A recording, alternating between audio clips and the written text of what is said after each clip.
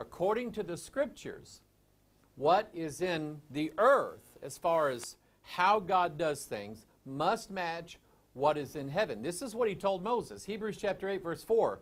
For if he were on the earth, he should not be a priest, seeing that there are priests that offer gifts according to the law, who serve unto the example and shadow of heavenly things. As Moses was admonished of God when he was about to make the tabernacle, for, see, saith he, meaning God, that thou make all things according to the pattern showed to thee in the mount.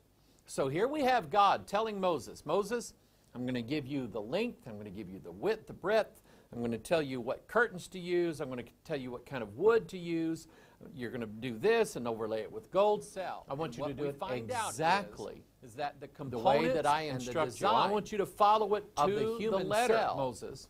Match, because what's on this earth must match what's in heaven. Design, the layout. When God says that he dwells in heaven, and there is a temple, a tabernacle of God in heaven, and it has an ark in it. The ark of a covenant, another teaching that we're going to do. I've already done covenant. Everlasting promises. Jesus Christ's DNA in the Holy Bible. What God dwells in heaven. If God desires to dwell here on this earth, then he must dwell in a temple. Number one, it's not made with hands. Number two, must match down here what is seen in heaven. So take a look. Here's our graphic of the wilderness tabernacle. You see the wall around the tabernacle structure itself called the courtyard. You see there in the middle, there is an altar where they would lay the sacrifices on. There is a brass laver, a wash basin.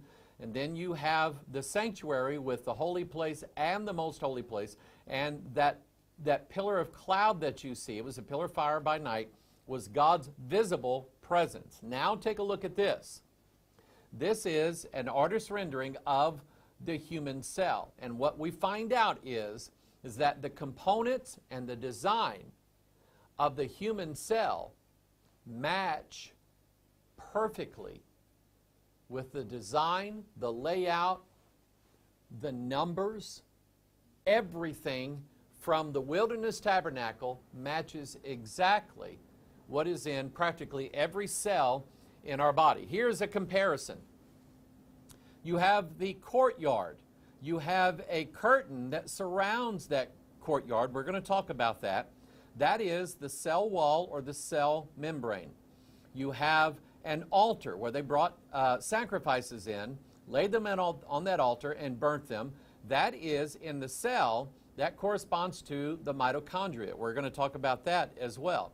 And then you have something that every cell needs, and that is a nucleus. You have the nucleus of the cell. You have what is the heart of the tabernacle structure itself, which is the sanctuary and the most holy place. And in the most holy place, you have a copy of the book that God gave to Moses. Moses wrote every instruction out. Every single one of them he wrote in a book.